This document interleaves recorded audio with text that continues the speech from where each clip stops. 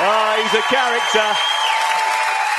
His injury has returned, but he has been determined to strive for higher marks so he doesn't have to stay behind after class and do another skate off.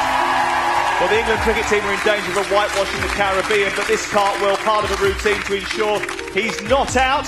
The spiral part of the required element from the judges, and they capped it off with the wraparound. So did he pass the exam with top marks, or did our man, this fan, get the eligibility to go one step beyond? Jason? 5.5.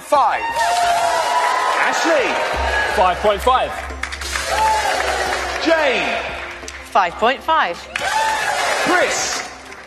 They've been copying my marks. 5.5. And it's just below their top score, 22 out of 40. Well, for somebody, as we know, that is in an extraordinary amount of pain, you came out and gave that absolutely everything you had. Thank you. Thank you. Rehearsals have been tough, haven't they? Because you've had to miss so much of the skating because of the injury. Yeah, I missed so much. I mean, you know, last week I gave it everything.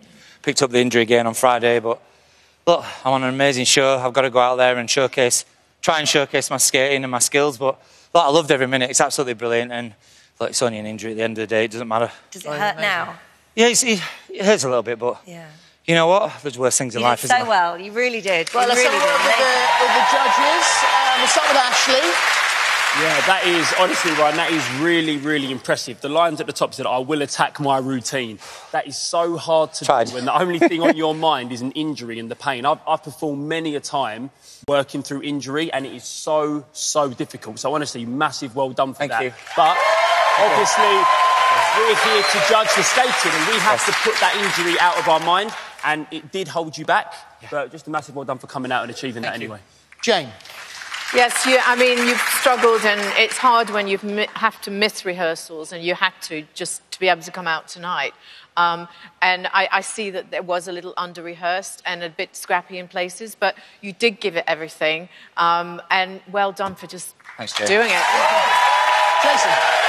Well, hello, Adrian Mole on ice. That really took me back, actually, to the 80s. And what I loved about it, actually, is that you do come out here and you give it your all. Thank you. And that, you know, you certainly do it.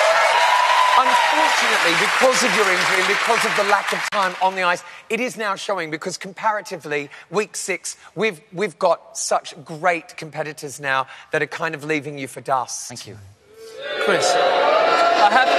I have to say, when you haven't been on the ice, it's a scary moment when you actually have to go on and find your balance again, because it's not like when you're on the floor. The ice is its own entity.